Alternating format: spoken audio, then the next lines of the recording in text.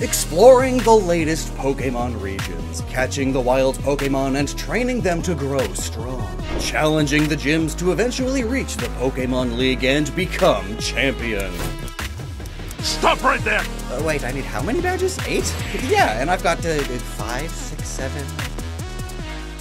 Did I skip the gym in Saffron City again? Oh, this is like my 14th playthrough! Gym badges! Now you might think like, whoa, hang on, how is this guy gonna talk about gym badges for that much time? What is there even to explain? Like it's the Boulder Badge from the Rock-type gym, shaped like a gemstone colored like a rock, because gems are rocks. Like, what more is there? And that pretty much sums up the Boulder Badge. I mean, you could also mention that it's in Pewter City, and Pewter itself is a very silvery gray color too. But that's just one badge, and it's a simple one. But now, why is the Soul Badge the Poison-type one? And then the Marsh Badge is Psychic? And it looks like this? And why does the Grass-type garden-loving gym leader Erica give you the Rainbow Badge instead of, like, a leaf? And then Giovanni gives you a leaf? I have questions! And I have answers. So let's go through the entire Pokemon world, region by region, and explain the meaning and design of every gym badge, and how in the middle gens they tie in perfectly with the gym leaders, city locations, and regional themes they are in. Then show how much later on, the most recent gens of gym badges, well, they've all lost their soul. Soul. Echoes don't get louder, Maxwell. What are you doing? After you beat Brock, the rock with a B, you head to the Water-type gym in Cerulean City, led by Misty to get the Cascade Badge. It's a water-colored water droplet, go figure. But like the city, it's cerulean, the color, which is really just fancy talk for fancy blue. Now, it's called the Cascade Badge because that word describes waterfalls. The water cascades down the cliffside. To cascade means to pour downward rapidly and in large quantities. So yeah, waterfalls, which themselves happen to be very misty. Next is the Thunder Badge, clearly the electric-type gym ran by Lieutenant Surge, but this badge design doesn't really scream thunder or lightning, now does it? Sure, it's yellow and orange. Vermilion, even. That's also the name of the city it's in. It's Pikachu and Raichu colors, which is fitting, but what's with this design? It's like a flower, but why? Lieutenant Surge doesn't exactly strike me as the romantic type. His attraction value is currently through the roof. Like, oh my god. Beefy man in uniform, he doesn't need to be romantic.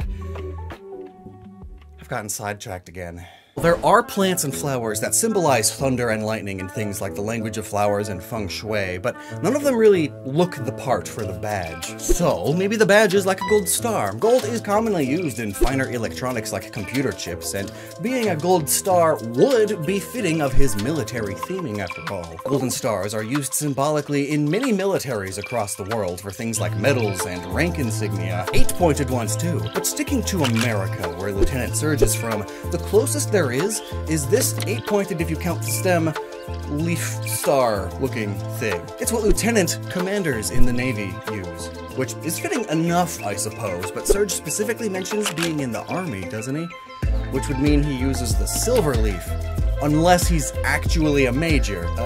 Well, he also mentions flying airplanes a lot, and that's like Air Force stuff, so I feel like he wasn't designed with any specific role in mind, just sort of generic US military guy. It was Gen 1 after all, they weren't thinking that deep and specific about these kinds of things. Let's move on to Celadon City now and face Erica for the Rainbow Badge. But why is it a rainbow? For once, the color the city is named after doesn't fit it. Celadon is like a smooth light green. It works for this being a grass-type gym, but not the badge. Well, at least the badge itself looks like a flower with rainbow-colored petals, and flowers can be basically any color of the rainbow, so this is like a bunch of flowers in one. And also, plants absorb light and turn it into energy via photosynthesis, and light is what gives us the whole color spectrum. Plus, rainbows occur when there's lots of water particulates in the air, and most plants love when there's extra moisture in the air. And typically, when there's lots of plants in one area, they actually create more moisture in the air themselves. That's why rainforests are the way they are, and why cutting them all down is drying out the entire planet. Also note that rainbows are seen as girly, and as the creepy old man in front of the gym used to say, "Nee! This gym is great! Only girls are allowed here." Officer Jenny, arrest this man! The Soul Badge for Koga's Poison-type gym in Fuchsia City is another weird one. It's kinda like a heart shape, and a lot of poisons and venoms kill by messing with the organs, right? Paralyzing the heart is the deadliest thing a poison can do. Plus, consider that this gym is run by ninjas. Assassins who often poisoned their enemies sneakily, rather than attacking head-on. And in media, the best ninjas and sneaky dudes often do the whole control your heart rate and breathing thing to be as calm and silent as possible. Batman even does this once to stop poison from killing him. And I guess the heart and soul being so interchangeable in spirituality and aphorism makes it not too weird that it's called the Soul Badge.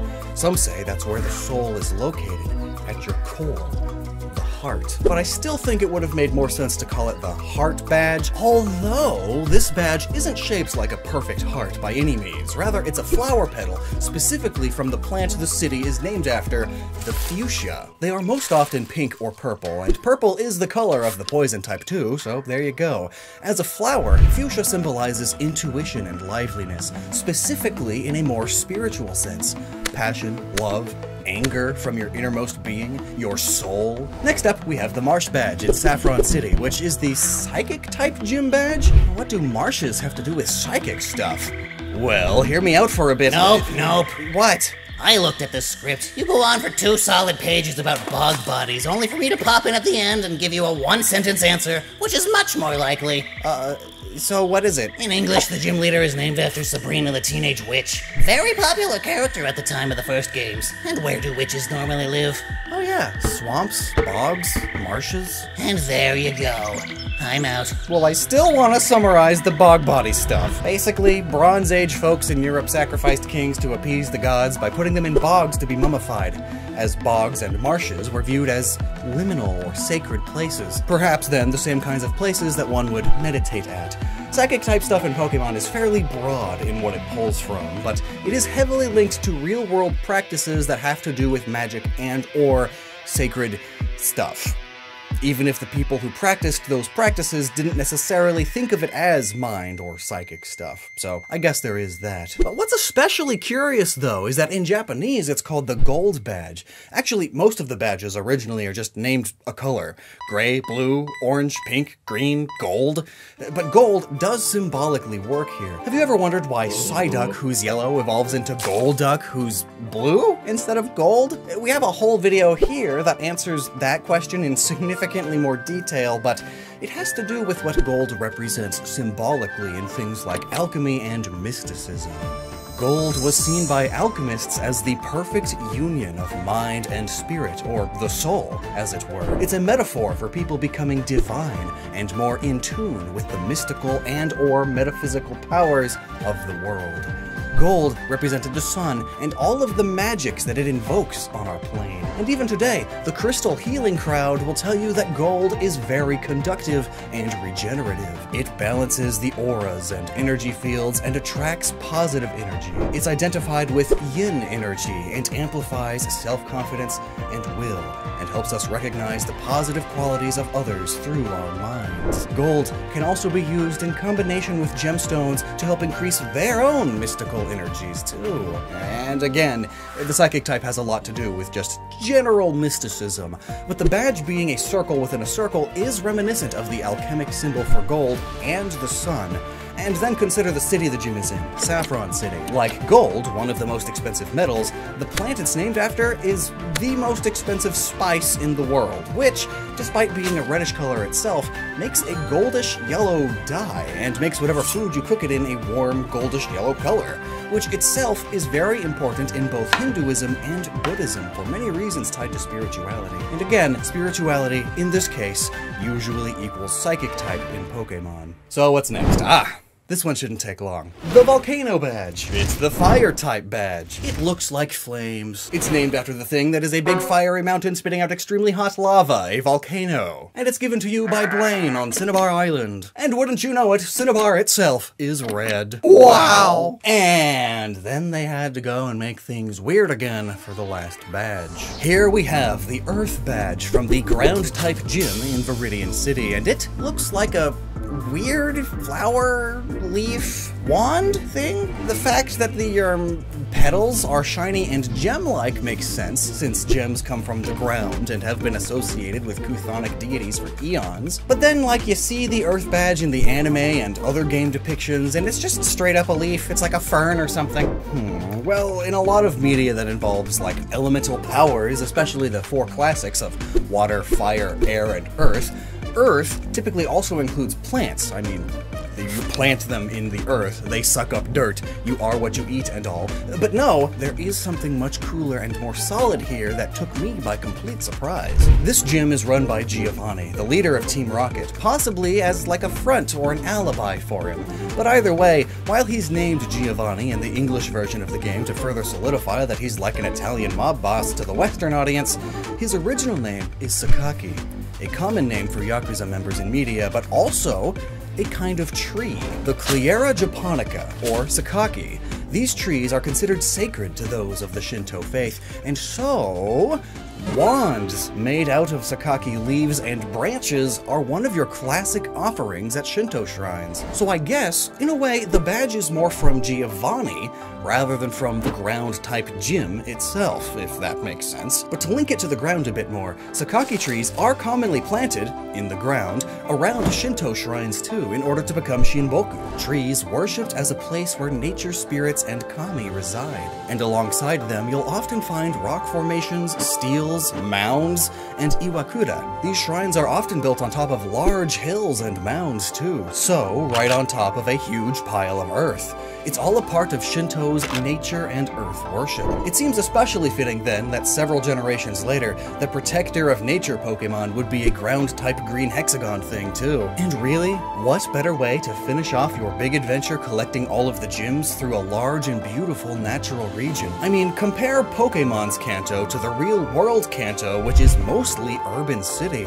It's the biggest metropolitan area in the world. Pokemon's Kanto is still mostly nature. This badge could then be symbolic of a sort of return to, or respect for nature, in a way. After all, these were the first Pokemon games, and Pokemon's creator, Satoshi Tajiri, was inspired by his love of bug catching as a kid, which has proven more and more difficult for modern kids to do because of just how expansive Tokyo and its neighboring cities have become throughout Kanto. So, Pokemon's Kanto is almost like a return to the time when Satoshi was a child, appreciating nature that much more.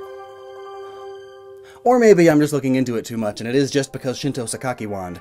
Giovanni trying to atone for his sins in his own way, I suppose. You never know with these kinds of things, but do you prefer your badges straightforward like Paldea's, or a little bit more mysterious and symbolic like Kanto's?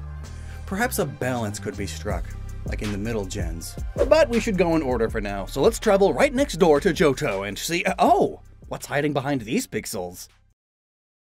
Oh, it's a little life update. Let me show you. Wow, food is such a big time sink on top of my usual Sunlamp Gaming, Yoga Gaming, Real Work Gaming reading time. I can't bake my casserole, smoke my meats, or simmer my curries for hours anymore. I just don't have the time. But 2 months ago, I started having Control's range of meal replacement and protein-packed products, and now I have healthier, quick meals that I don't have to think about. Just 2 scoops, nut milk of choice. Shake, shake, shake! And it's done, and filled with the proteins, vitamins, healthy fats, carbs, fiber, and a bunch of other elements to match or exceed those of a typical healthy meal. My favorite flavor has to be the Fruity Flakes, which sounds like a Paradox Pokemon. Control works with several dietary supplement industry professionals to create healthier products that are not only easy to consume, but tasty AF. What does that AF stand for, Lockstin?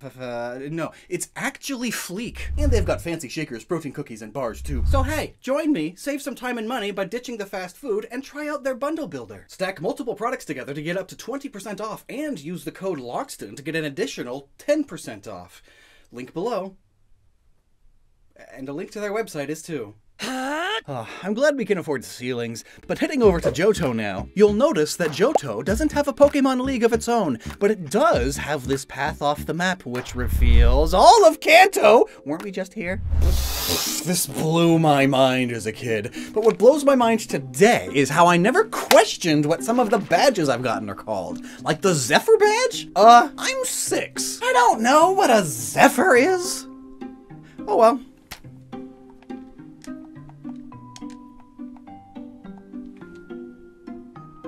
But now as an adult, my curiosity is piqued. So, let's explain all of Johto's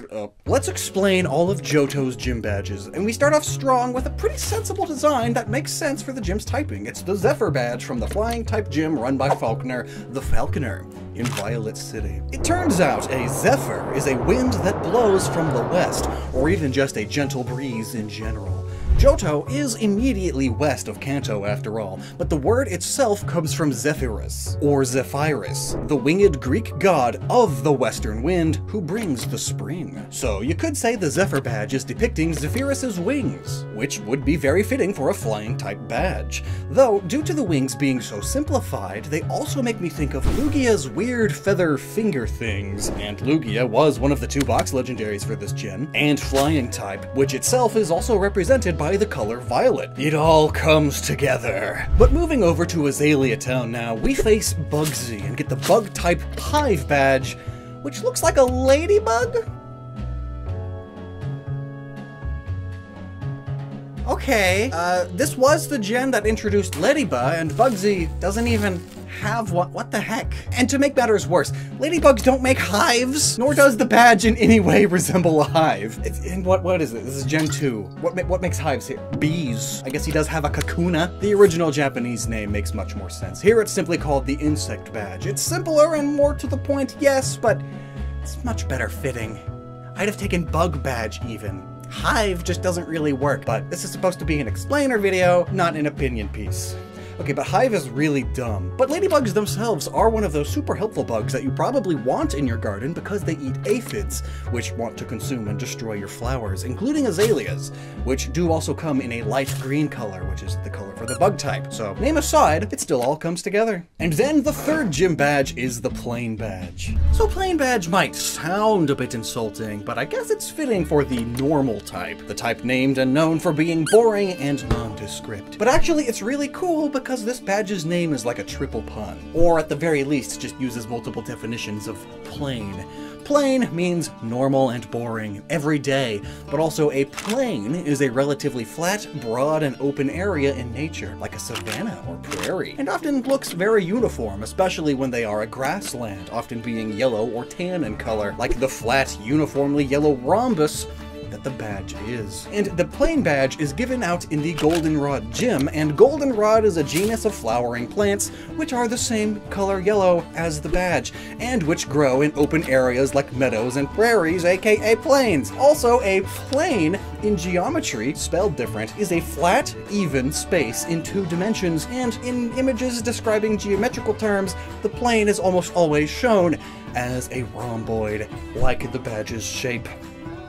It's puns on top of puns, growing ever stronger as they continue to roll out. The gym leader here is the plainly white Whitney with her signature Miltank, which really is just the plainest everyday cow Pokemon ever. And where do cows like to spend most of their time? Yes, plains, munching and burping grass all day. Fertile plains tends to make the best farmland too, and if you look at satellite images of farmland, yeah, that's just a bunch of rhombuses. The fourth gym badge is the Fog Badge, which is given to you after completing the Ghost-type gym in Ekritik City. It looks like a ghostly, wispy apparition, and fog and mist are heavily tied to beliefs in ghosts and undead souls around the world, because it's so spooky dooky. It's all very fitting of the Japanese traditional style city as well. Many yokai are said to have caused or be found in mist and fog. Thick fog is often evidence of ghostly activity nearby as well. So the very mortal gym leader, Morty, better be careful. Tangent! This is a rare instance of the color the city is named after not matching the gym badge and type. The teak in Ekritik comes from a type of tree, as most of Johto city names combine a color and a tree. But the color Ekru is a tannish beige skinny color, kind of like a grayish yellow even, which the badge is not, but it does fit thematically, as this color is traditionally the color of unbleached linen, which is what you would use to wrap up dead bodies. Notably, it's also the color of some Ming Dynasty mourning clothes. But enough about death, it's time we get the Storm Badge, which is the flying type, wait, no, is the electric, no? It's the fighting type gym. Okay, I guess that makes sense. A lot of fighting styles use a storm of quick attacks all in quick succession. His fists came flying at me like a hurricane and stuff like that. And the badge itself does very much look like a cartoony fist in a fighting glove. Still though, I prefer the Japanese name, which translates to Shock Badge, which is still a bit confusing, but I don't know how they could make its fighting type any more clearer, sort of naming it like the Punching Bag Badge. I mean the Punching Badge. Yeah. But it's given to you by Chuck in Sionwood City, which is another instance of the city name not fitting. So maybe it's not as rare as I was thinking before. It's Cyan Wood. Sionwood. Yeah? It's cyan, like the water of the port. It's a port town, but the fighting type is not cyan. But waves can be. This city does get hit by stormy waves, and think about the classic expert fighter training that involves sitting under a waterfall, which Chuck literally does. Practicing your fighting moves on the beach during a storm is another theatrical way to train your endurance. His blows are like the ocean waves, ceaselessly pounding the opponent. It's why one of the Urshifus is fighting water type, by the way. Plus, Chuck's main Pokemon is the water fighting type Poliwrath. So I guess it works out. Now, the Mineral Badge. Steel type. Notably, in Japanese, the badge is just called the Steel Badge directly, which is on the nose, but at least it's more straightforward. I hear Mineral Badge and I think rock, you know? Because rocks are minerals. But, you know, if you process and refine those minerals, you do get metal, so I guess it works. Just like the badge design. It's just sort of a non-painted stop sign. It's just a steel octagon with its 8 glorious sides and 8 stunning angles. Maybe it's even like the top of a steel bolt, maybe? Yeah? Oh man, but I'm starting to think that the city colors don't pertain to the badge at all anymore, aside from the first few. Jasmine of Olivine City gives this to you, and Olivine is an extremely green mineral. But interestingly, it is the primary component of the upper mantle and has become the most common material for making molding sand, which is what you pour liquid metal into to make it into a specific shape when it cools. Neat! And then we go to Mahogany Town, where you're given the Glacier Badge by Price. It's a snowflake, or a glacier from above, because it's ice type. From Price. Isn't that cool? So why Mahogany Town? Traditional mahogany trees live where it's hot, like rainforests. But there's also mountain mahogany, which, given the name, yes, likes to live up in the mountains where it's colder and snows more often. It's just not as well known. And the most epic and final badge to obtain in Johto is the Rising Badge. It's way cool. Dragon Head. Not a specific dragon Pokemon though, just generic Dragon Head, because it's the dragon type badge. It's given to you by Claire in a dragon's lair, Blackthorn City, which itself sounds rather draconic. I'm Blackthorn, and I'm confused about what I'm doing right now with my life. Blackthorns sound draconic and scary, but really it's just a plant. Blackthorns are very common wild berry bushes throughout Europe, where a lot of dragon mythology comes from. The fruit tends to be a very dark blackish purple, which is very fitting for the dragon type and this badge. Oh yeah, and it's called the Rising Badge because A, you're a rising star for getting it, it's the 8th badge, your next step is the Elite Four, and B, dragons rise really, really quickly into the sky, or even rise up waterfalls, in this case. Waterfall is the HM you're allowed to use after getting this badge. And I'm sure you know the story that Magikarp is based on, a simple carp being turned into a dragon after successfully rising up a waterfall. Yeah. So all in all, it's good to see that while the badges are a bit more straightforward in this generation, there are still some fun connections to be made with uncommon words and meanings, as well as how they link up to the cities and gym leaders and types that they're associated with. And as you're about to see, this aspect of badge design got even stronger in Hoenn. Well, somewhat anyway. There's still a few weaker ones. Like the original Red and Blue, the first gym is the Rock-type gym, this time in Rustboro City, and led by Roxanne. She gives you the Stone Badge, which is simple in name, but not so simple in shape. What is this? Is it a brick? Bricks are stone, so is it like a brown brick on top of a split brick on top of a red brick? I guess so. Perhaps it's even like just plain old decorative bricks, like a decorative brick floor, or perhaps like the Rustboro City's own streets and sidewalks, all stone mosaic pathways. Plus, the badge is a rusty color, fitting of Rustboro City, so that explains that. So let's go on to the next badge, the Knuckle Badge in Dewford Town, which is a port town, so the badge is blue makes sense, I guess. It depicts a blue and orange boxing glove, which just so happens to be this gym leader's color scheme too. Watery blue and fighting type orange. The dude's a surfer, or at least talks like one. He's always talking about making waves, both metaphorically and literally. Fitting that his main Pokemon is Makuhita and Hariyama then, which itself is blue and orange. And a sumo wrestler, beaches, of course, being common sumo wrestling spots. Next up is the Dynamo Badge, which you get after completing the Mauville City Gym, which is run by Watson. Now, even not knowing what a dynamo is, can you tell that this is the electric type gym? I mean, what else is this yellow? And Watson?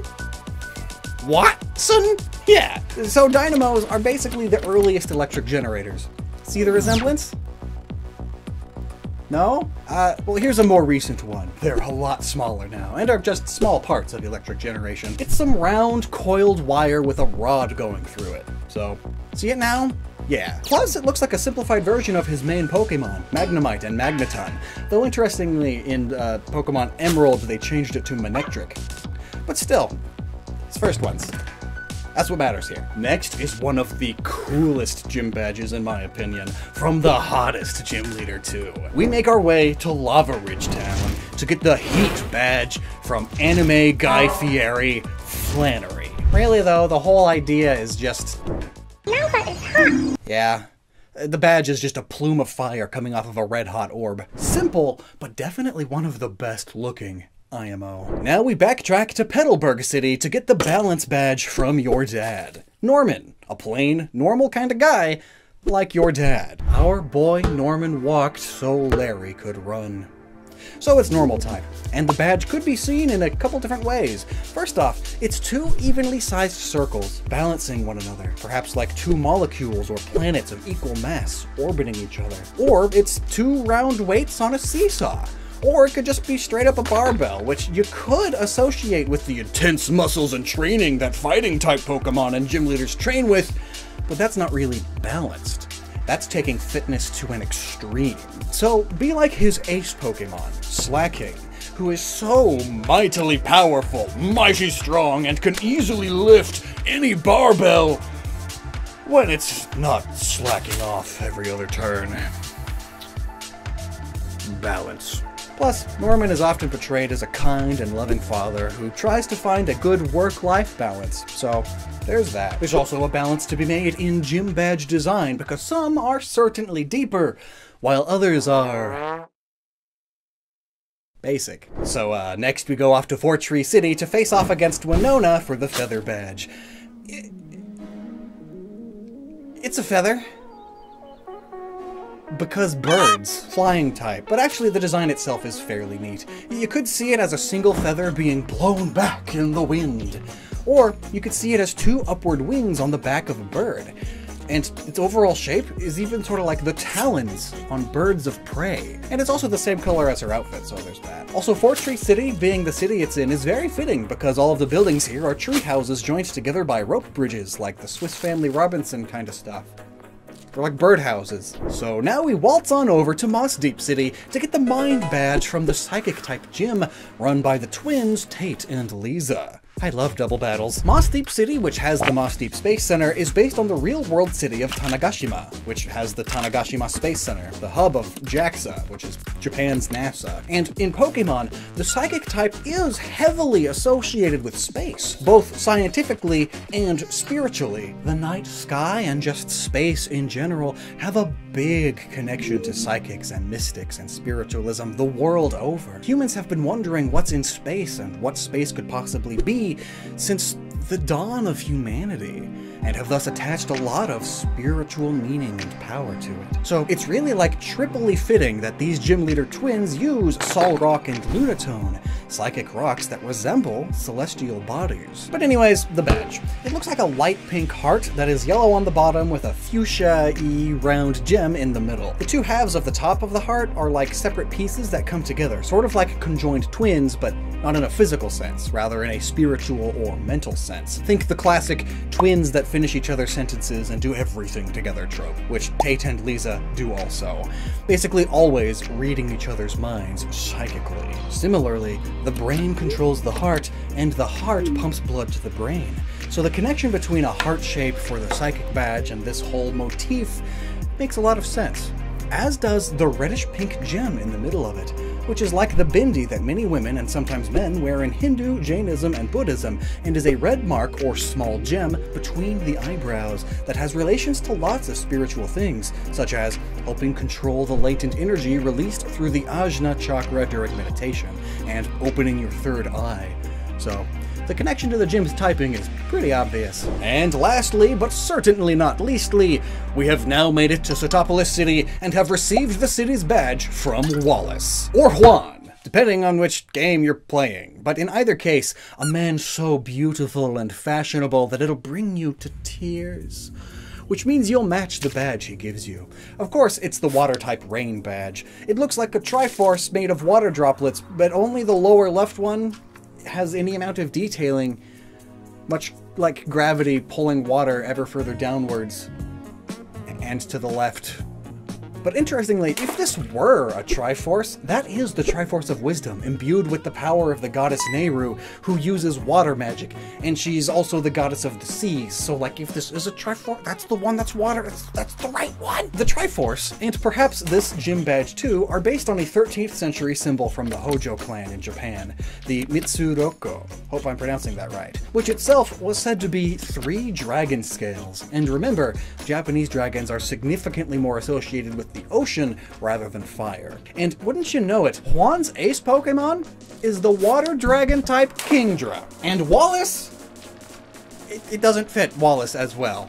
His ace is Milotic, which is kind of dragony, and his specifically uses the dragon type move Twister a lot, but it's not dragon type.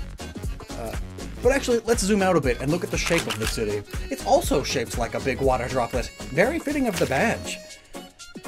But maybe I'm just thinking too deeply about it, and it really is just shaped like the city with the drop there, and it's a stylistic choice rather than being a reference to the Triforce or the Hojo clan or...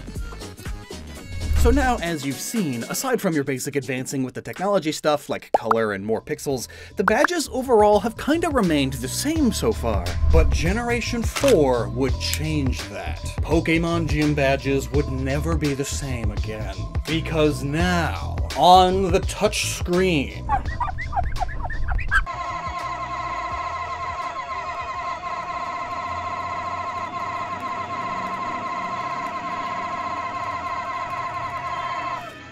you can clean them. Kinda funny that you can polish the coal badge even, which is the first badge that you can get in Sinnoh, and it's pretty straightforward. Orberg is a mining town, and they have a rock-type gym run by Rourke. And the badge itself looks like a couple of things, like a blocky Pokeball, Rourke's mining hard hat, a minimalist stack of coal in a minecart, or even just a rough piece of coal in an open furnace, which is where you put coal if you want to kill the planet. So that was an easy one. What's next?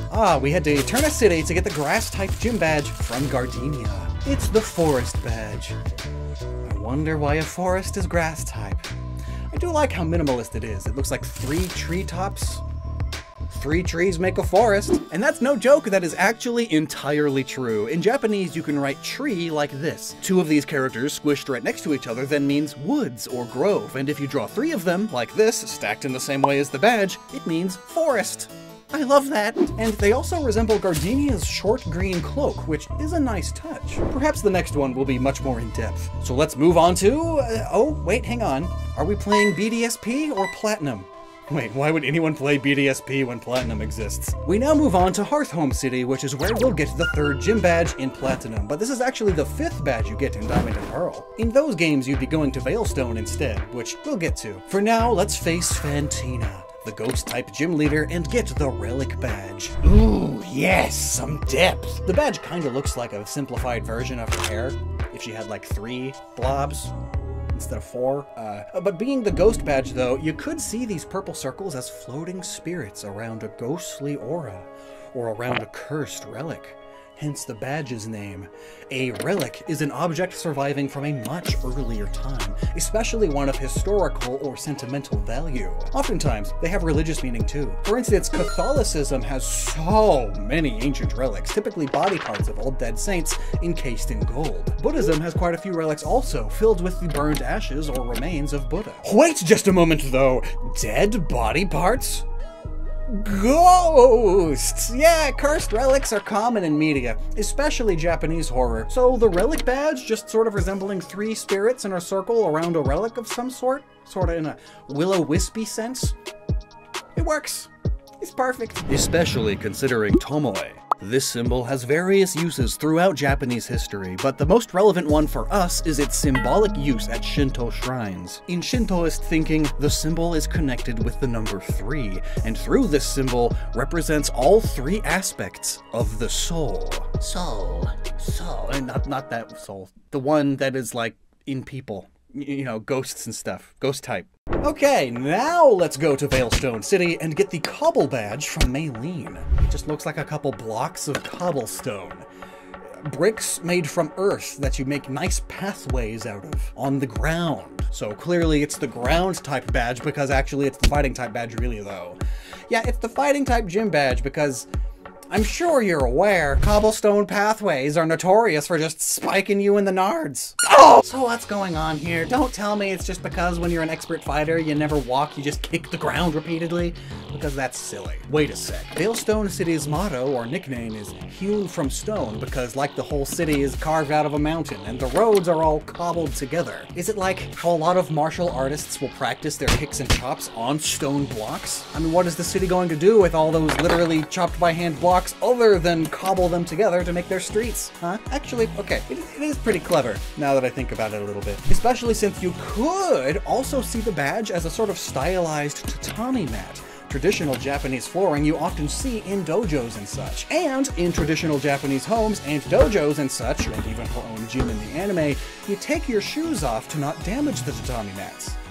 Hence, also the gym leader being foot fetish bait.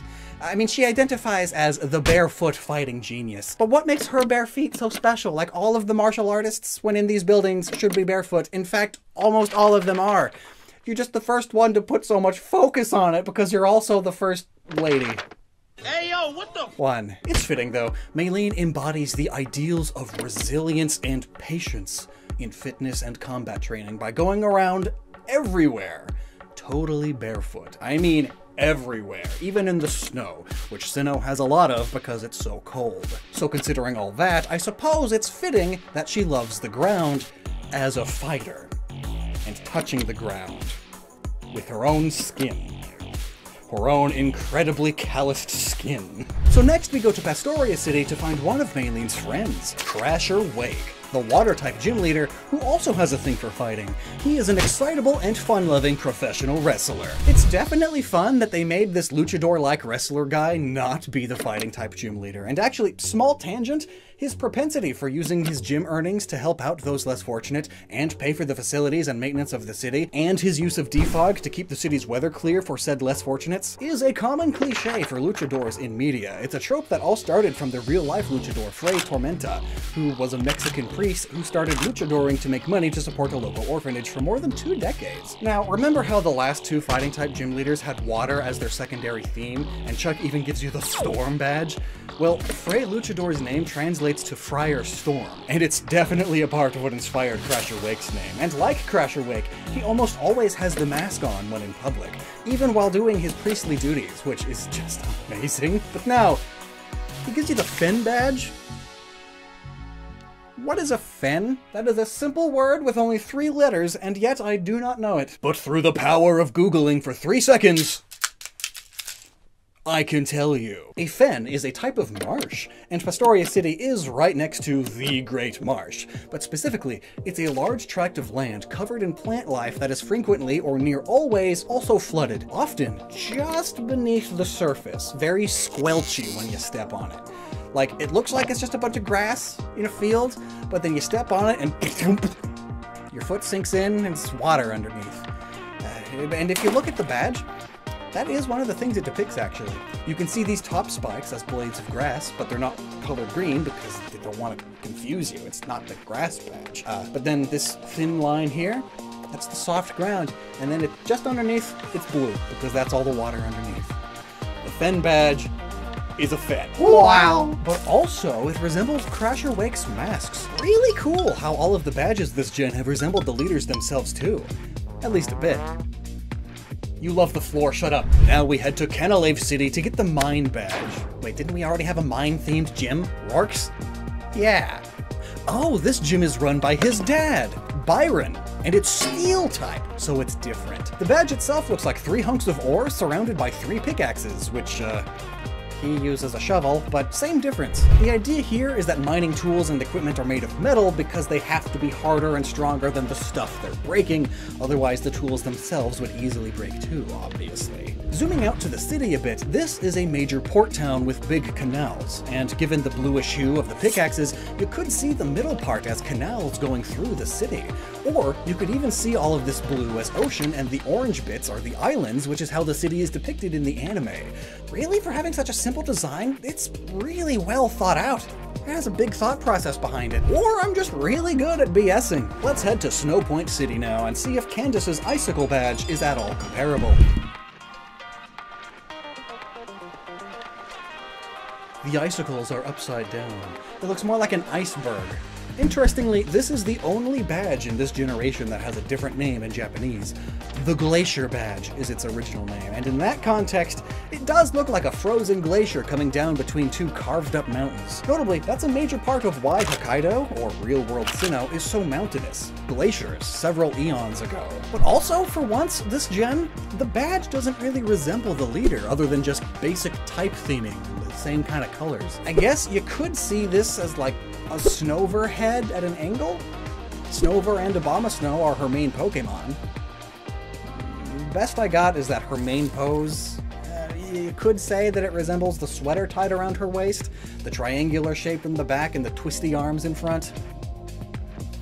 That's not super important though. What is important is finishing up our Sinnoh journey, because the next stop is our last. It's finally time to head to Sunyshore City and bring home the Beacon Badge. The Beacon Badge. From Volkner, the electric-type gym leader. It looks like Melton, because that's entirely a coincidence. Melton didn't exist for like 3 or 4 more generations.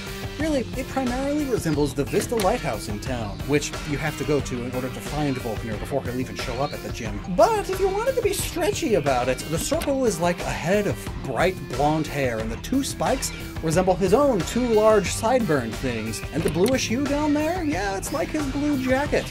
The blue inside of the head is even representative of his own emotional state, because his whole character is just extremely depressed. But I do love the fact that the Electric Gym is the last one before you face off against the Elite Four, because think back to how we started our journey. In Orber, we were rough and tumble youths, full of energy but nowhere near our full potential. Dirty. We reflected upon our past in Eterna City, as coal is ancient underground wood. And we've been chopped and broken up, crushed under the pressure of the ground and water above us, until all that was left was a relic of our old selves, and the spirit to grow more. We were brought up by those who had made the journey before us, and were refined into something greater. To become something much more powerful and beautiful even, as coal turns into diamonds under pressure. And now, we brighten up everyone around us, as our true power has awakened, and shines on as we face off against our greatest challenges yet, and become champion. Long ago, before we had Raging Bolt, before we had Wiglet, before we had Galarian Wheezing, yes, even before we had Alolan Exeggutor, Pokemon had the grand idea of take thing and stretch it to make new thing. Only back in Gen 5, it wasn't a Pokemon they did this with, it was the Gym Badges. And I guess after 14 years of that, they needed to change them somehow. Pokemon Black and White was a sort of soft reboot for the franchise in many ways, and while not a major part of that, Game Freak decided that changing the overall shape of the Gym Badges was a thing to do. And in this very video your eyes are upon right now, we are going to go over and explain all 10. Yep, 10, because they even elongated the list of badges. Between Black and White and Black 2 and White 2, 2 gyms stopped and 2 different gyms started. So the overall Unova experience gives us 10 different badges. And the first is already very unique. It's the Trio Badge, which is given to you by Ceylon, Chili, or Cress. I just noticed all 3 of them also pronounce C in their names differently. Isn't English great? 3 different gym leaders, but not a triple battle. You only face one of them. Which one? Well, that depends on which one would be super effective on the starter you chose. They are the grass or fire or water type gym leaders. And for example, let's say you chose Oshawott because you're based. Hang on, didn't you pick Snivy? If you chose Oshawott, then you'll face Ceylon here, whose Pansage is super effective against your Oshawott.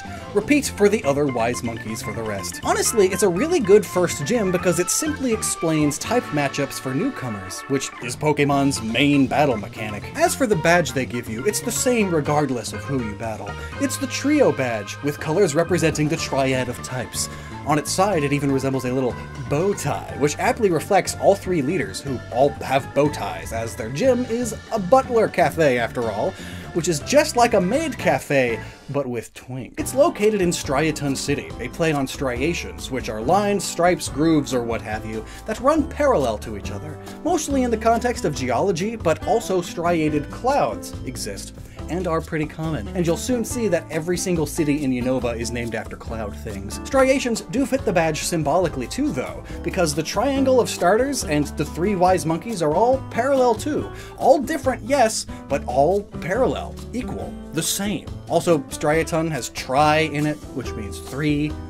Like the 3 gym leaders. It's really a perfect city for these boys. Once you're finished up having a ton of fun beating up one of the ugly monkeys, we move on to Nacrene City, where we face off against Lenora and get the basic badge. I'm sorry, are you trying to tell me that this lovely lady, who's an archaeologist and the leader of the city's museum, is a basic? She is clearly anything but I guess the name makes sense though, because the gym is the normal type gym. Normal, basic, same diff. And the badge resembles the spine of a hardcover textbook. It's a book. It's a pretty basic looking one too, in fact. The only really interesting feature is that it's a pretty burgundy purple color. The city's name also ties into all of this in a pretty fun way though. Nacreous clouds are polar clouds glowing with iridescent colors, which doesn't necessarily relate to the gym badge or Lenora until you realize that another basis for the city's name is nacre, or mother of pearl, which is the shimmery, iridescent, organic, inorganic composite material that makes up the inside of some mollusks' shells. And also it's what pearls are made of. It's just like a metaphor for normal type Pokemon. Just like most mollusks, normal types appear plain and boring from the outside, but if you look deeper, there's more to them.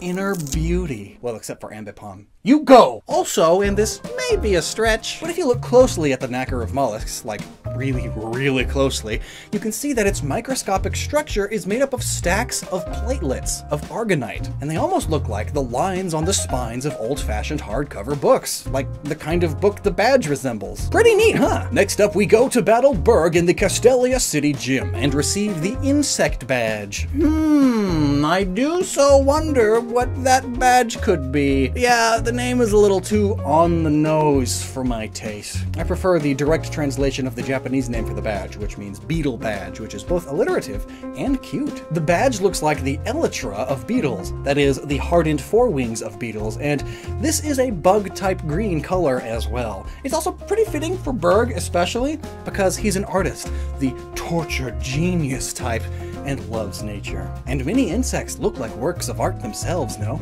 And many insects make works of art. And there are a few ways that beetles themselves have been used in art too, all throughout history. Just one big relevant example is that the color carmine is traditionally made up using dried, crushed up female cochineal beetles, which aren't actually a beetle, but rather a parasite bug that attaches itself to a prickly pear cacti. And also it takes about 70,000 of these insects to make 1 pound of cochineal dye. So obviously it was understandably expensive, which is why it was often so prized by European royalty, and at one point was the 3rd most valuable export of the New World after gold and silver. And near perfectly, the red and green of Berg's outfit looks a lot like a cochineal bug attached to a cactus. Coincidence?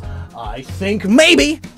Oh yeah, also Castellanus clouds are a thing, hence the Castelia city name. It's the big city with the big skyscrapers, and Castellanus clouds are the ones that are large vertical columns, often adjacent to others, so it really is just perfect. It's a big major skyscrapery city. Next up, it's the Bolt Badge, earned by defeating Elisa in Nimbasa City. It's the electric type badge and looks like a lightning bolt or a crown atop a Pikachu or Emolga tail, which is very fitting since 2 of Elisa's 3 Pokemon in this gym are Emolga. The fact that this electric type gym is in Nimbasa City is also very fitting as always, since it's named partially after cumulonimbus clouds, which are the kinds of clouds that normally accompany thunderstorms. You know, thunder, lightning, electricity, and all that jazz. Also, nimbus in its original Latin means a shining heavenly cloud surrounding a deity.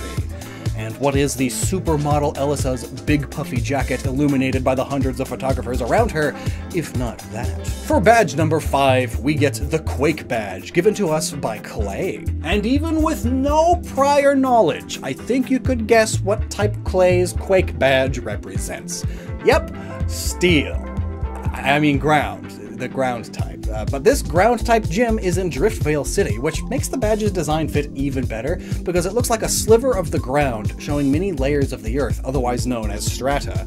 And this stratigraphical sliver is being rendered in 2 as if by something violent, such as an earthquake or tectonic drift. Driftvale City, it's perfect. And yes, it's a cloud pun too, because cloud drift is the term for them moving, and a cloud veil is a thing too. It's when there's mist around the middle part of a large cloud, making it look sort of like it's wearing a big hat. Oh my god! The layering of the earth motif continues in Clay's clothes, which are composed of different shades of brown, which matches the shades of brown on the badge pretty well. Also, Clay has this blue-green color accenting his outfit, which is also seen in this blue-green dot on the bottom of the gym's badge. It's turquoise, most likely, a fairly rare mineral, you know, from the ground, and has a lot of spiritual significance to a lot of First Nation tribes, particularly those in the Southwest, but also many Algonquin peoples, those in the area that is today New York, so Unova. It's one of the few things the natives in the area actually mined for, as it's said to protect their carriers in battle, and it was said to have fallen deep into the earth after falling from the clouds. Now we move from Driftvale City to Mistralton City, where after Donkey Konging our way to the high-flying Skyla and defeating her, we are rewarded with the Jet Badge, which looks a lot like a fancy blue feather with a very simplistic but stylized bird flying downwards underneath it, leaving a streak of misty clouds in its wake, or being a jet that's leaving, well, you know, chemtrails? Those things that are as real as birds? If you don't know, you're blessed. But there is a fairly popular conspiracy theory, especially in the US, where airliners and jets are leaving trails of chemicals in the atmosphere to trickle down and control the minds of the masses, so that we don't realize the Earth is flat, because, you know, the rich and powerful don't breathe the same air we do. In reality, there's complicated science involved, but to dramatically oversimplify it, anything moving as rapidly as a jet engine that high up in the sky in the right temperature and moisture level is going to disturb the air's ambient humidity and create mist in its path. Hence the mist in Mistralton City, which again is the city you get the badge in, and it has a major airport. But the name is even more than that. The Mistral is a regularly occurring, strong, cold, northwestern wind in southern France. So maybe that was a hint to Gen 6. But with all these wind and sky things, it's no wonder that it's the flying type gym. Even the leader is named Skyla, and she certainly has an outfit. She has no wrists, which I guess kind of makes her arms more closely resemble wings? And all of those straps and buckles makes her outfit resemble a military fighter jet pilot uniform, but I guess the Halloween sexy time variant. Oh good, she's 18, I can say that. They're still kinda sussy, Game Freak. Well, let's go to Icarus City now and fight Bryson for the Ice-type Freeze Badge. It looks like a bunch of icicles. Why are the Ice-type ones always so straightforward? Well, I guess looking at Bryson's ace Pokemon, Beartic, it also resembles the 3 icicles on Beartic's face. Wow, and being that it's Icarus City, it's highly elevated and right next to Twist Mountain, so maybe you could also see it as like the top part of the badge is representing like the city or the mountain. But isn't the city name fun? Yeah? Icarus? Or Icarus? Oh, is it actually pronounced Icarus? Because cirrus clouds are a thing. They're those really clouds that... They're those clouds that are like really high up there in the atmosphere. And rather than being made of water particles, they are made of tiny ice crystals. So it's just perfect. And now, the final gym badge you get in black and white is the Legend Badge in Appaloosid City, which you get from either Drayden in black or Iris in white. But dragon type, either way. This badge resembles...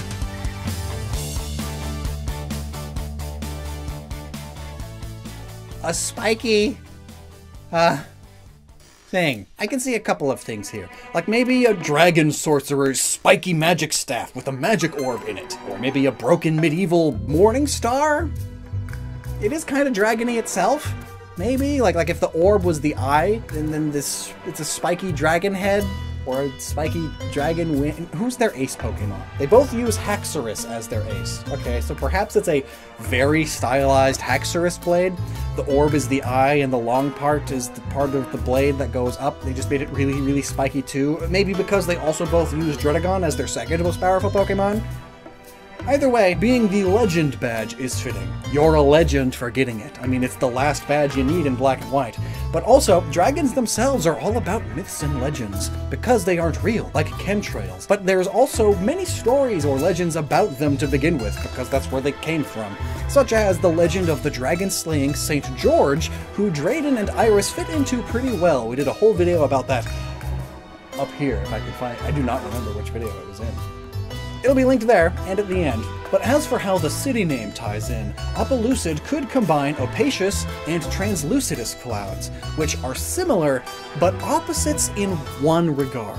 These are the overcast clouds that pretty much go on for as far as you can see, just a blanket of cloud covering the entire sky. The difference is that translucidus clouds are semi-transparent, so the light coming from the sun or the moon can shine through them enough that you can pinpoint the location of them, whereas opacious clouds are opaque, so you can't really tell where the sun or the moon is through them. Both cover everything, like Dragon's many resistances to the main 4 elemental types. But the difference here is how bright or dark it is, how black and white it is, or maybe even how thick and experienced. Drayden is a lot more of both of those compared to Iris. But also, this entire city is the same but different depending on which version of the games you're playing. In Black and Black 2, it's a city of the future, shining lights and glass-covered buildings, whereas in White and White 2, it's a city of the past, more trees, which is nice, but the buildings and roads are more cobblestone and concrete, much more opaque, much less shiny and transparent.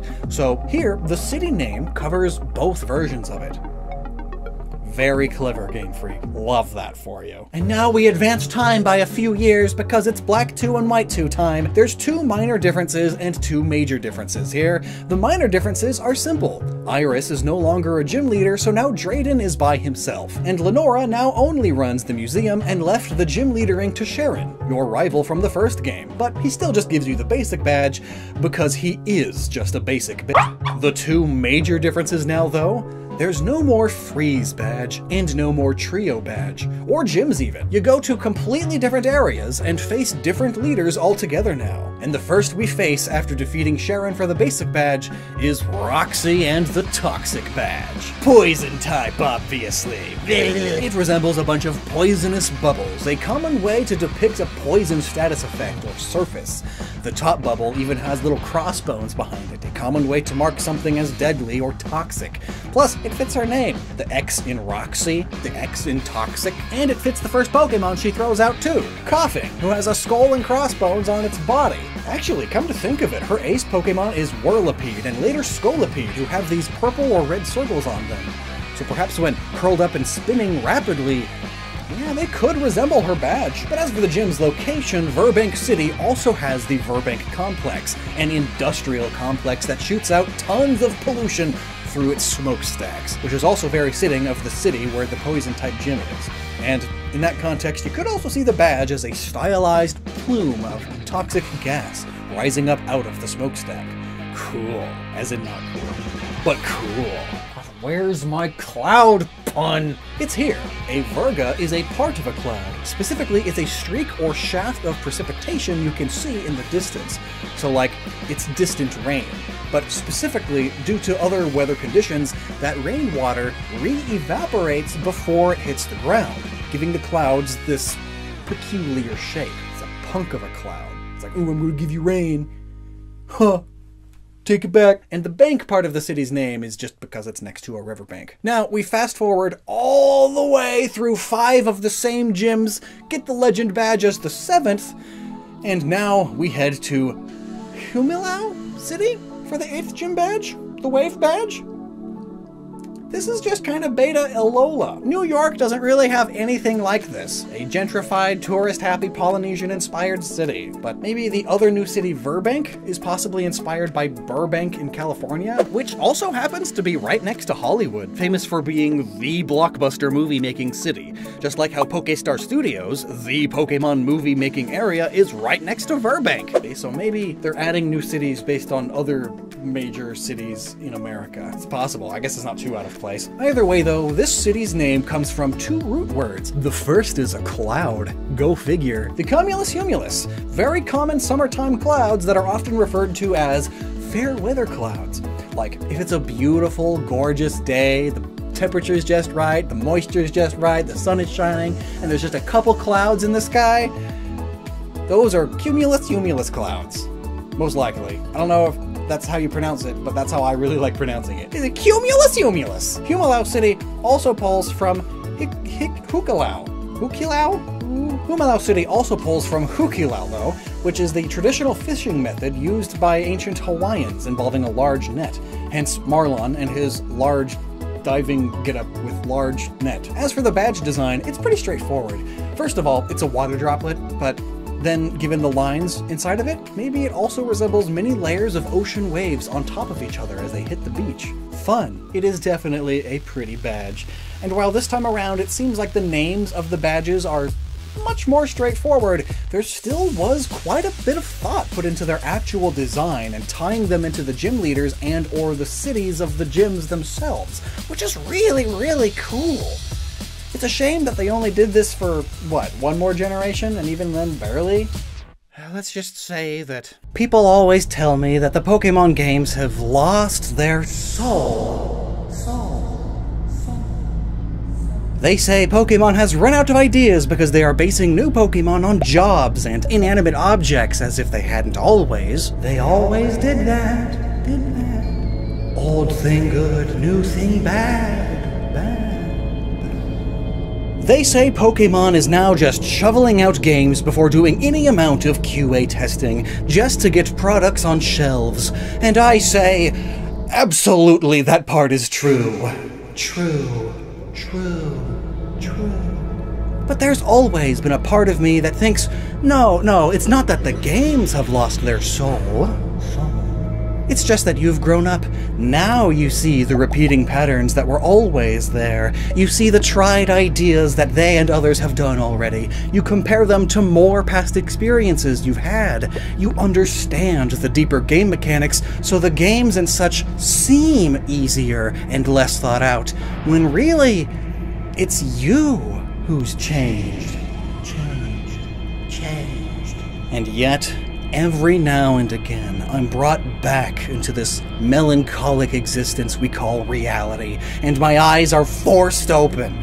and looking deeply into the designs and origins around the Pokemon Gym Badges has been one of these moments. Let's review. While there always were the simple, thoughtless badges like the Boulder Badge, there's also always been badges with deeper designs and thoughts put into their names. Like the Soul, Marsh, Thunder, and Earth Badges, all from Gen 1, are incredibly deep and thought out for being in a Game Boy game. The Plain Badge is like a quadruple pun. The Zephyr Badge? Like, what is a Zephyr? And the Steel-type Mineral Badge in Olivine City? Olivine being the mineral we mostly use to make molds for pouring liquid metal into? There's so much depth!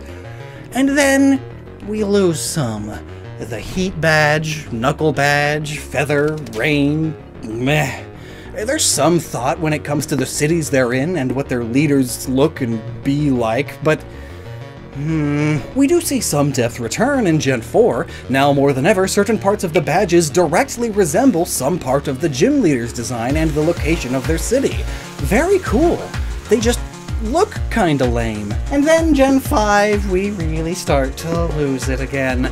The cities and leaders surrounding the badges are still exemplary, but the badges themselves are, well, the basic badge. Insect, Bolt, Quake, Freeze, Toxic. You might as well just start naming all of the badges directly after the type and call it a day. This is foreshadowing. Because while, yes, the first badge you get in Gen 6 is the Bug-type Bug Badge, the rest of the badges here are nice and interesting. But after this generation,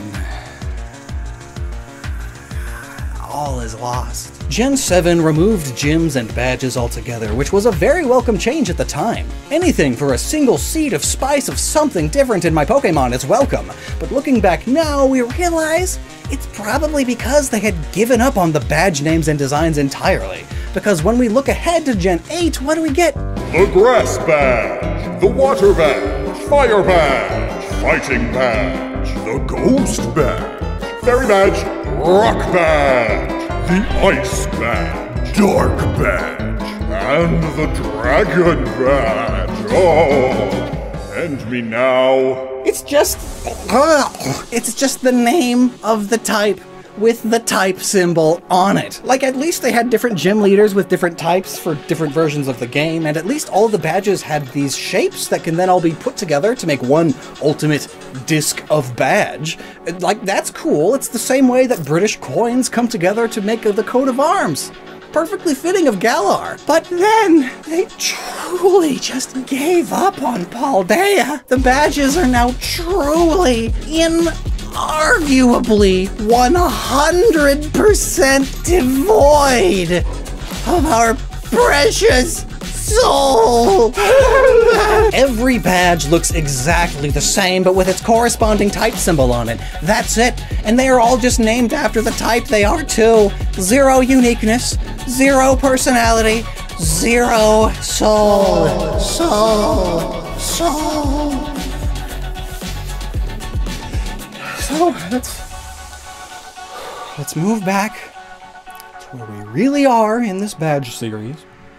We're in Kalos, Gen 6. The last Pokemon badges to have any soul. Okay, that's enough with the echo effect, please. Oh, besides the first badge, the first one does not have any. The first badge in the Kalos League is given to you in the flowery Santa Luna City by Viola, and it looks like this.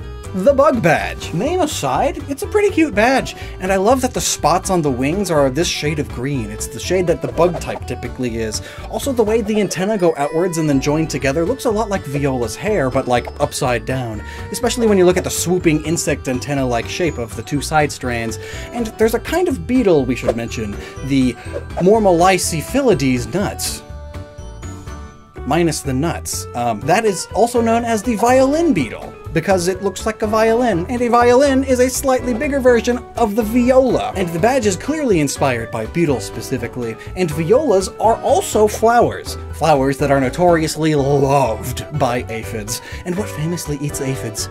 beetles, especially ladybugs, which the badge is the spitting image of. It really all comes together with just a terrible, terrible name. That's terrible. But also, given that her ace Pokemon is Vivillon, you could also see it as a stylized Vivillon head too, or an ant head. So it's kind of perfectly generic bug then, right? Fitting then that the gym is in Santa Luna City, which comes from the French word for sandalwood, a fragrant wood that specifically moths and butterflies absolutely adore. Now then, we make our way to the Cliffside Silage City, and after we beat Grant, we are rewarded with the Cliff Badge, which is obviously the rock-type badge. It's pretty neat though when you think about it for at least a second. The arrangement of these three rectangles are like three tiers, like they are raising you upwards towards the top of a rocky mountain.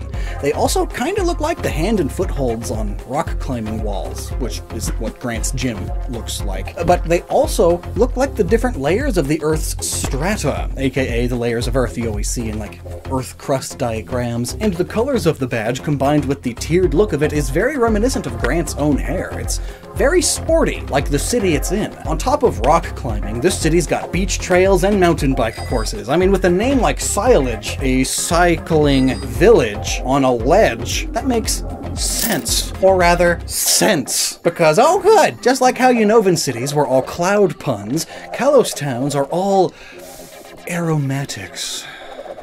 Silage is a French word for a scented trail, like from a wake. So if you were burning incense or sage and walking along a trail, that would be silage. So it's a good physical activity themed way of keeping with the smell theme. Now get ready to rumble badge, because we're going to Shalor City to get the rumble badge, which you receive after defeating Corina and her Lucario-dos. Her two Lucarios. It's pretty clearly just two gloved hands meeting in the middle, which is why it's no surprise that it's the fighting type badge. Looks good, I guess, but it's pretty boring inspirationally. It's just like fighting type orange. Like they could have tweaked the colors to make it match Karina's outfit or something. But anyway, it's also like the two fists together pose that some fighters do while meditating as a part of training. Like under a waterfall, you know, that whole trope. And that's kind of Lucario's whole deal. Fighting, meditation, and sensing aura. Which brings us to the city name. It references the Chaleur Bay in France, yes, but also, with its spelling specifically, it references the Shala tree, whose resin and incense are sacred to practitioners of Buddhism and Hinduism, specifically for meditation. Now to Comarine City. Oh boy, is it marine. It's by a bay, so water type surely. Nope, it's grass, that's even cooler. The badge itself has a big leaf with a bluish hue to it, almost aquamarine green in color, and I like how the fenestrations in the leaf are shaped almost like a small sprouting plant itself. Fenestrations are the holes and slits naturally found in some leaves. In this case, it's most likely the famous Monstera deliciosa. They are incredibly popular plants for gardeners and houseplant hobbyists and enthusiasts alike due to their unique looks and relative ease of care. This is ours, if you couldn't tell by me batting it a bunch. Look at this leaf. It's so pretty. Look, this is double fenestrated, if you can tell. I like this plant. The gym leader here is Ramos, an old man who loves gardening, a common hobby for retired seniors. His beard is weird, but maybe it's to look like the bottom part of the badge? Well, he chose a good town to live in. Comarine's mild yet sunny climate is perfect for Monsteras. And again, the city name works great. It's marine, yes, but it's also Kumaru, the French word for tonka beans, which grow natively in and around French Guiana. And of course, they are extremely fragrant and are as commonly used in cooking as they are in perfume making in France. Now we head to the middle of it all, the very luminous Luminos City, where we battle and defeat Clement the Inventor and get the Voltage Badge. While it's clearly the electric type badge, it is kinda weird for an electric badge. Like, it's got the cliche lightning bolts kinda, and it's yellow, but also, like, what's with its weird shield-y shape? Like, it doesn't super seem to fit. Like, is this supposed to be a part of Clement's solar charger, which absorbs sunlight to charge and later acts as a flashlight? Like, weird to make it shaped like just one of the flaps, but that would explain these weird lightning bars coming out from the middle like that. It's less lightning and more bright lens flare, stylized pointing of light directly at the camera kind of thing. Did that make sense? Is it a shield because it's like a coat of arms? I mean, Luminos City is based on Paris, the French city. But the Paris coat of arms doesn't really fit. Perhaps the diplomatic emblem of France? Yeah, if you replace the leaves with bolts or light lines, I guess maybe. What an ugly badge. For shame, Clement. Shame. What you have in brains, you lack in an artist's touch and common sense. The city itself is pretty thematically fitting, though. Paris' own nickname is the City of Light, or in French, La Ville Lumière, hence luminous. Is it mixing rose in there? Luminose? Roses are very aromatic and are one of the most common scents in like perfumes and stuff. Well, in the game's original Japanese, the city is named Mier City, which also comes from La Ville Lumière, while also referring to Mier incense. So yes, smells are still absolutely at play. Now let's head into the magical fairy tale forests and find the magical Laver City, with its 13-hour clock that we explained in great detail in this video. Check it out if you like fairies, it's cool. This is where we will fight Valerie for the aptly named Fairy Badge. Now normally, I'd say this is dumb, stupid, lame even, to have a badge named just after its type. But Fairy was brand new at the time. This game invented it, and it was a big main marketing thing, so, you know, Fairy was a big deal, so fine. It's acceptable. Not good, but acceptable. I do like the design, though. It's like fancy stained glass and resembles fairy wings, perhaps even Valerie's own arms when put together. Now, there's quite a bit of lore around her that we won't get into here because I don't like the way she's looking at me.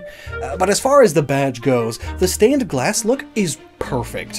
While stained glass was first made by either the Egyptians or Romans, depending on who you ask, it got huge in Europe in the Middle Ages, especially France. And out of all of the European countries, France was the one who kept up with the art form through the ages.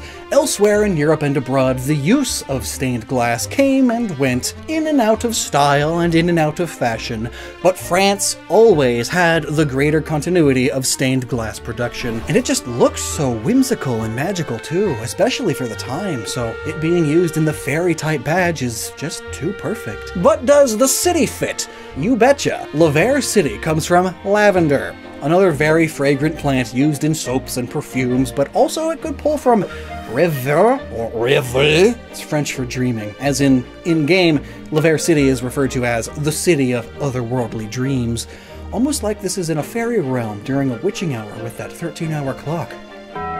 And now to the penultimate gym in Anistar City. Upon victory against Olympia, we obtain the Psychic Badge. Okay, I take back what I said about the Fairy Badge being acceptable. We now have 3 badges in this generation, just named after their type. Clearly, we were already on the path towards every badge just being named after the type like we got in Gen 8 and 9.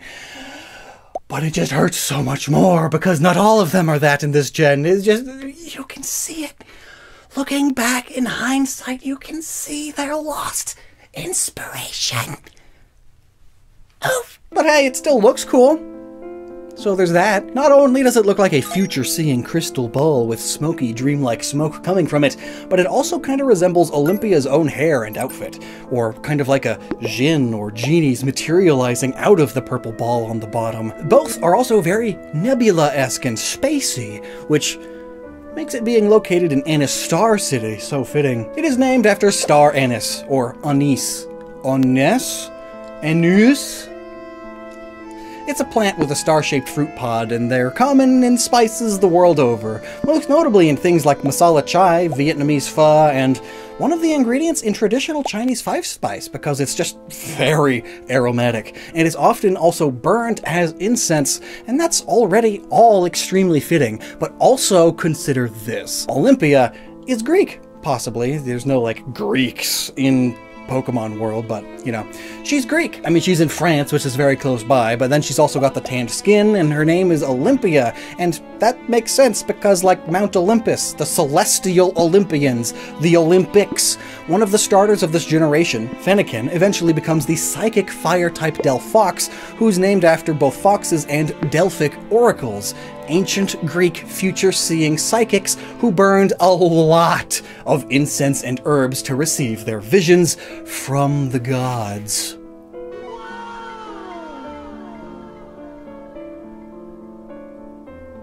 they were extremely high. But the way you see incense smoke just wooing up is just like the smoke coming off of the crystal ball in the badge. So, there you go. And now we finally go to Snowbell City for the final badge in Kalos. And before I even explain the gym or the badge, yes, it's Snowbell.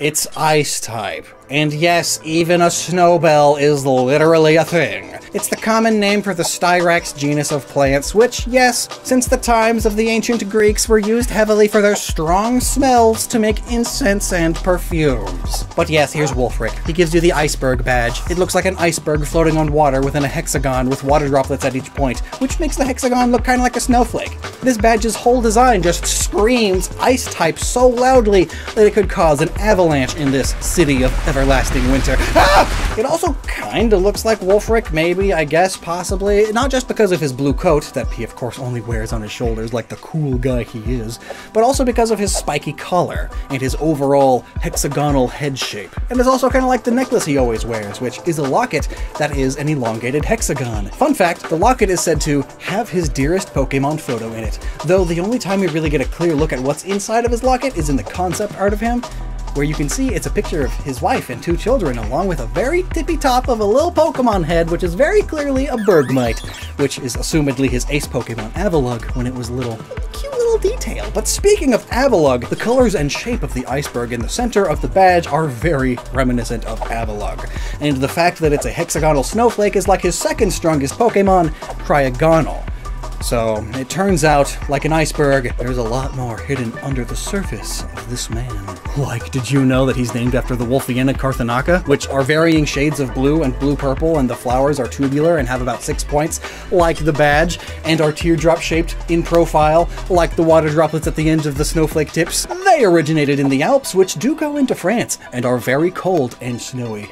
And these flowers often do droop down, like Wolfric's mutton chop ends. It's pretty cool, right? Like, I see what they did there, but now I'm not gonna snowflake on you and end the video here, because Lord knows I'm not going to explain the Alola Islands challenge stamps in their own video. So let's just see how far Pokemon fell after this. Alola doesn't do the whole gym thing. They're too chillaxed or something. Well, until Kukui decides to start the gym league in the region, but that won't be relevant till towards the end of the game. Instead of a Pokemon league, you advance through the game by competing in the Island Challenge, which involves doing various challenges on each island, which will then let you challenge the island's kahuna. And there are no badges for completing each trial, there's only stamps, and the stamps, while pretty, aren't all that complicated to explain. They're just like a stamp of the island's guardian Tapu's face from the front, and then you get another stamp for defeating the region's Elite Four and Professor Kukui and thus becoming Alola's first champion. But the stamp is just a stylized rendering of the Island's Challenge's amulet you receive before the challenge even starts, which is a cute design that incorporates elements from all 4 Tapu's designs, but like, it's still pretty simple. With Sword and Shield, we at least have actual gyms again, and thus have badges,